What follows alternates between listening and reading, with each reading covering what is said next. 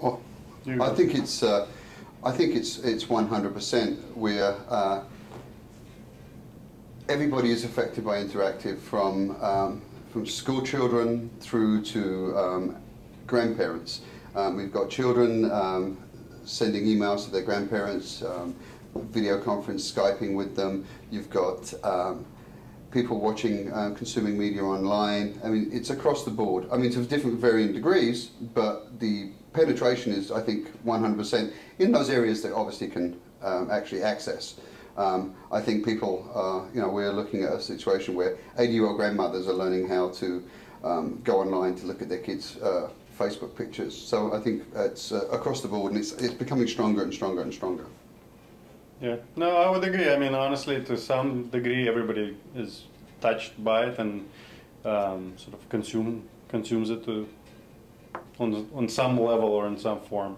Okay, well, from a facts point of view, hard numbers, no, but just from personal experience, yes.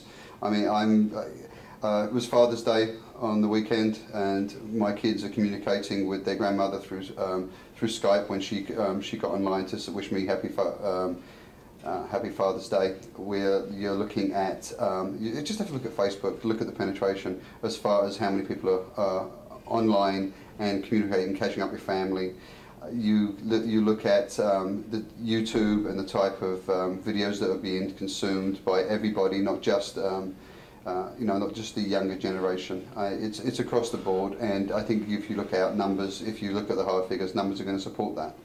Well, we have two types of business models that we work with. We do work with broadcasters, and we work with broadcasters. Very often we work with broadcasters on their own personal projects.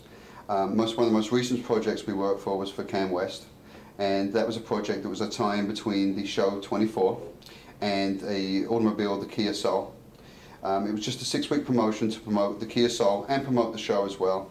In 6 weeks, we garnished 33,000 people to sign up to the a 24-level gaming contest with over 633,000 games played.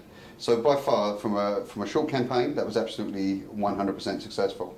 Alternatively, we just also released this year in the children's and youth market for Teletoon, working with Breakthrough New Media. They have a show called Jimmy Two Shoes, which is an animated series. There was 3 prongs to this particular execution. There was the cartoon, which airs on Teletoon. There was a mobile downloadable game, which was developed by Silver Birch, and we developed the 2 flash games to promote the series and the game, which was for purchase. The games were available online for free to play.